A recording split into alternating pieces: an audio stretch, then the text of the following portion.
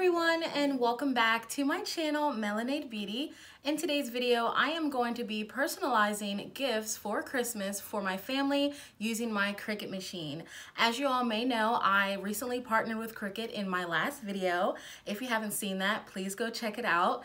And I have just been obsessed with Cricut and just creating new DIYs and personalizing things. So I just thought it'd be the perfect time to start personalizing Christmas gifts now, early, so I can get it out of the way and, you know, just take my time adding the perfect touch to some gifts. So for an example, I made these little cute tea towels with my brother-in-law's family name on it, and I just think they came out really great. I'm also going to be personalizing t-shirts and mugs, so if you are interested in learning how to do that on a beginner-friendly level, keep on watching. So for these projects, I'm going to be using some random blanks that I recently found in some stores, including the dollar store, and just picking up items that I think would be great gifts to customize.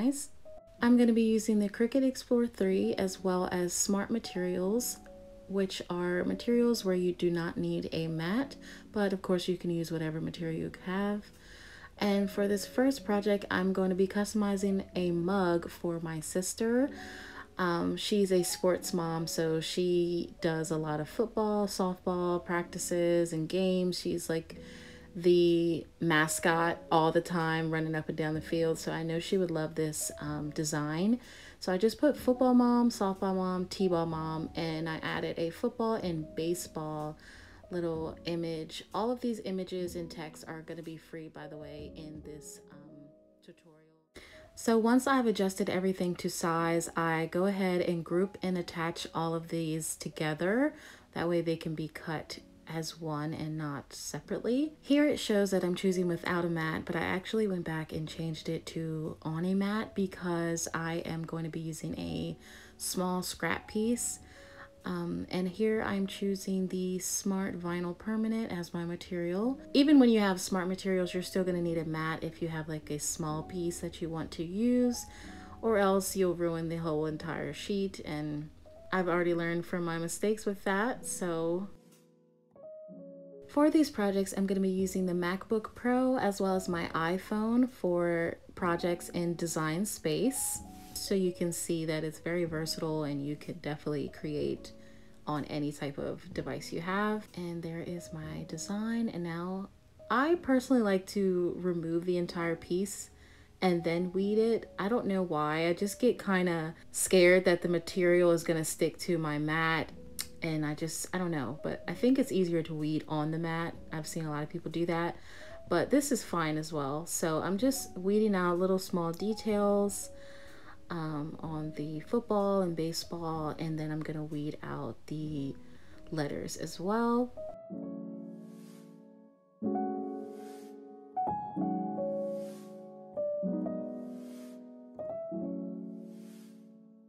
Now I'm going to be using the Cricut transfer tape to transfer my design, and I'm going to be using the burnishing tool to burnish. That's a new word that I've recently learned. And right here, I want to keep the original label on, so I'm just going to cut off that one piece that's kind of going to be in the way of my design. And of course, I'm going to be using some alcohol to remove all of the stickiness or any, you know, fingerprints. That way we can have a easy and clean, long-lasting transfer.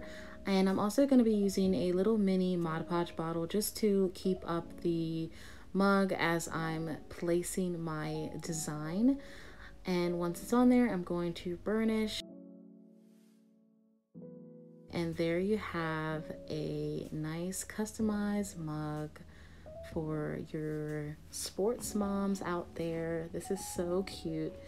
And I think she's really gonna like it.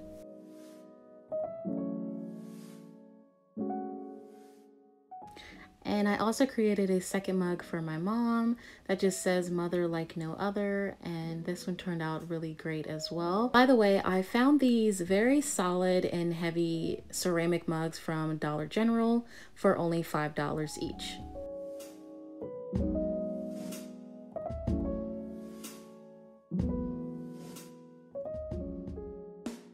And for my next project, I'm going to be customizing a candle. I just removed the original labeling and I'm going to create just my own little cute Merry Christmas design on the front of the candle. So I'm in Design Space and this is a free Christmas tree image. And on top, I'm gonna write the Merry Christmas text. For this design, I'm gonna be layering for the first time. So I'm gonna have 2 different colors layered on top. And so to do that, I'm going to attach the Merry Christmas together as one, of course, because that's gonna be in our black vinyl. And then the Christmas tree is going to be separate.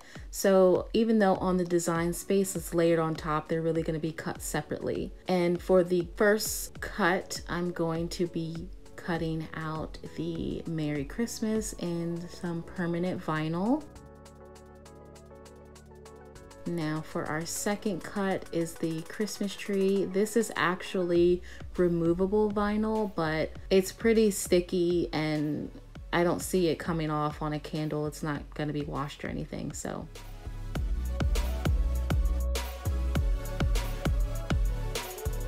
now that I've cut my designs, I'm going to start weeding them.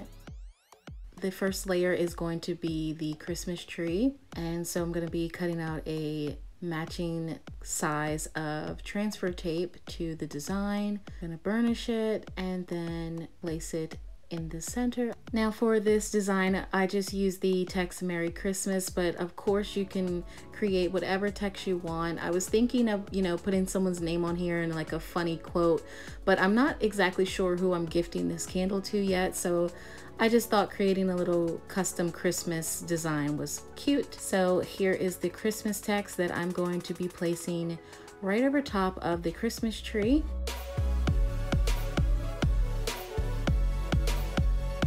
And I actually use the same piece of transfer tape because it's still very sticky after one use. You can actually keep reusing the transfer tape over for a few more layers if you'd like. And I placed it on a slant. I just think that looks nice. And there you have a little Merry Christmas candle. And this scent is actually a sweet candy cane smell that I absolutely love. Next project, I am creating some custom tea towels for my brother and my sister-in-law. And here is the first towel design I'm creating. It's going to say the Lindsays, which is their last name. And I'm using some little flower decal designs as a little extra touch on the side. Once again, these texts and images are all free in the Design Space. So once I have that design, I connect and attach those together. And then for my second tea towel, I'm gonna add a little vase with flowers, which kind of matches the first one. So it's kind of a little matching theme. And then in the little jar space area, I just added the text family. So the tea towels kind of go hand in hand. Now this is an iron-on design, so we're going to make sure that we mirror the image in text so we can have a great transfer process. And of course I'm going to be using the mat again because I have this huge piece of vinyl left over from previous projects, and I just want to make sure it doesn't, you know, ruin, so I'm going to be using the mat, although this is smart iron-on material. And I will say this design was very intricate and had a lot of small tiny details in the sunflowers, but I found out a little trick that you can use this little sticky roller to, you know, weed out any of the very tiny details. It worked for a little bit, but then I still went in and I took some time weeding out the design. And also these very small scissors helped as well to kind of lift up the little fraying pieces of vinyl. And here it is once I have completely weeded the design. I think it looks pretty good. So now I'm going to move on to the other piece, which is the Lindsays part. This one was very easy to weed, of course.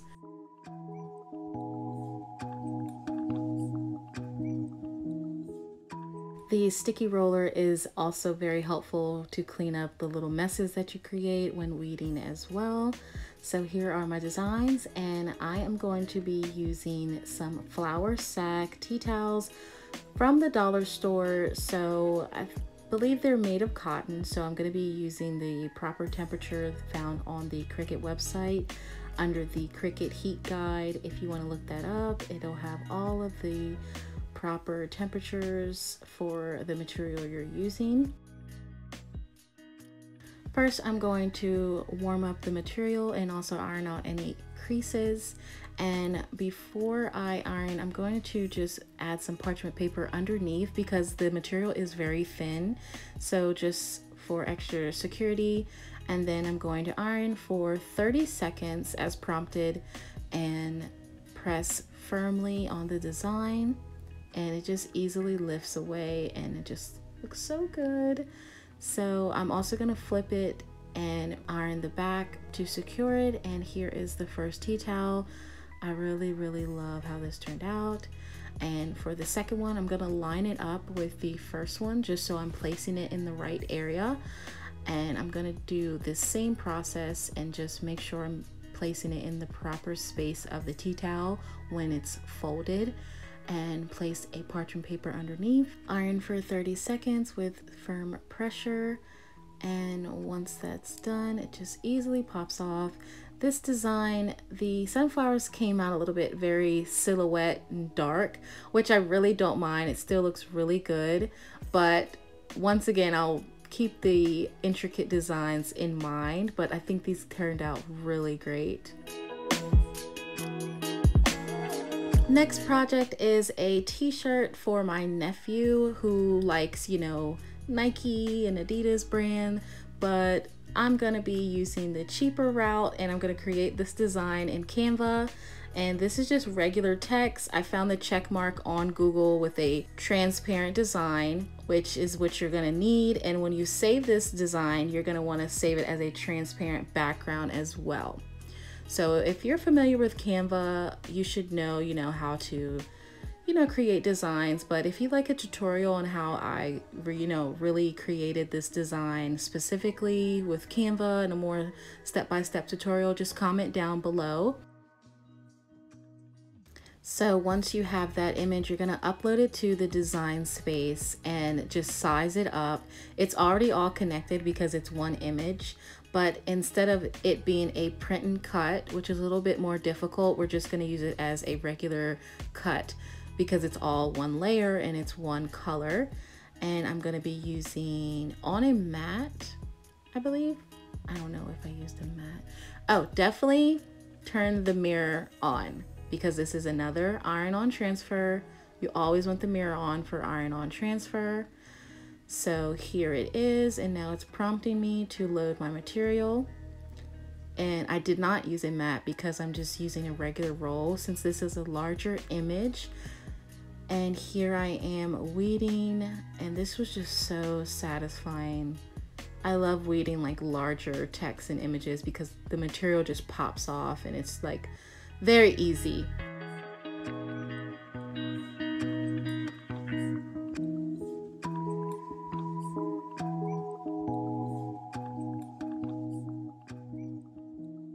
And here it is once it's completely weeded. It looks so good. So now I'm going to place it on my shirt that has already been previously, prepped and ironed. And I'm just going to iron that on for the same temperature as before because this is a 100% cotton t-shirt. And then I'm going to flip it over and repeat the process on the other side, but I'm not going to hold the iron on for too long, just a couple seconds to fuse that vinyl to the shirt. And here is the finished results.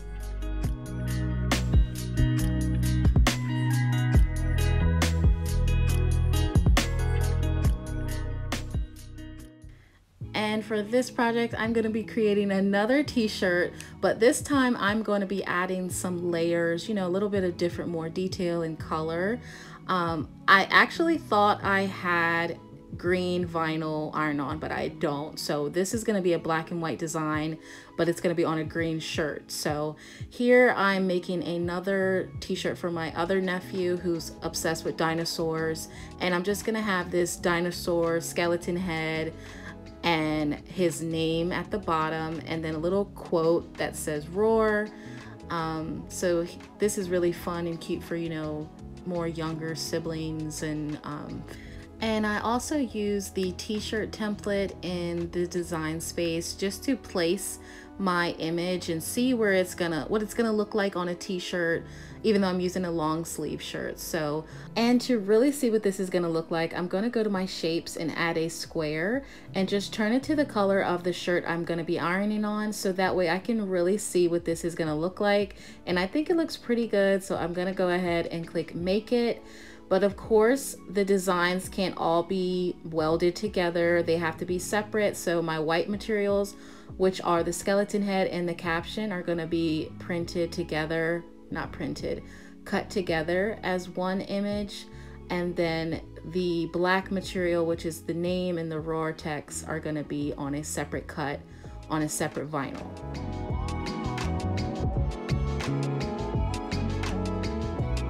Now Cricut Design has prompted me to move on to my next cut. I'm going to mirror the image as well, and I'm going to be using some scrap vinyl on a mat.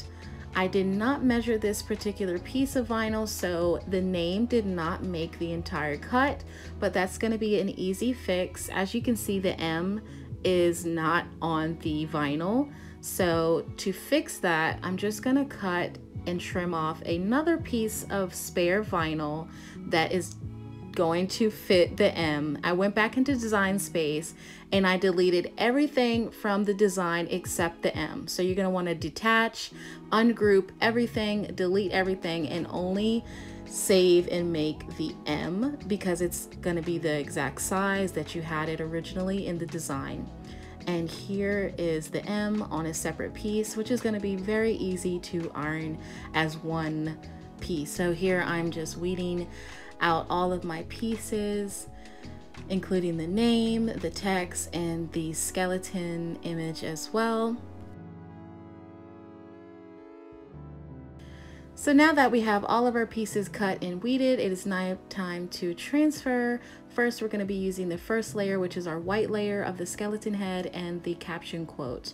So I'm going to go ahead and use the EasyPress to iron this on with the same settings as before.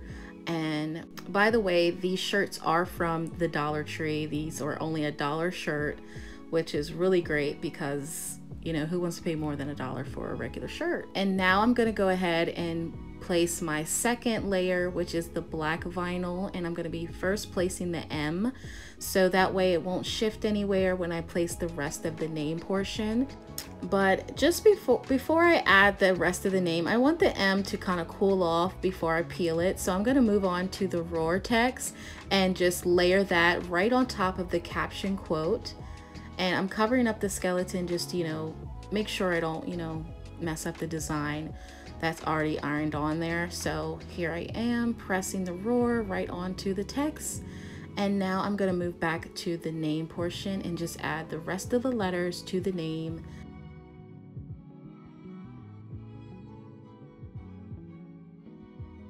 Off of camera, I flipped the shirt and just added some heat pressure to the other side to secure my design. And here are the results.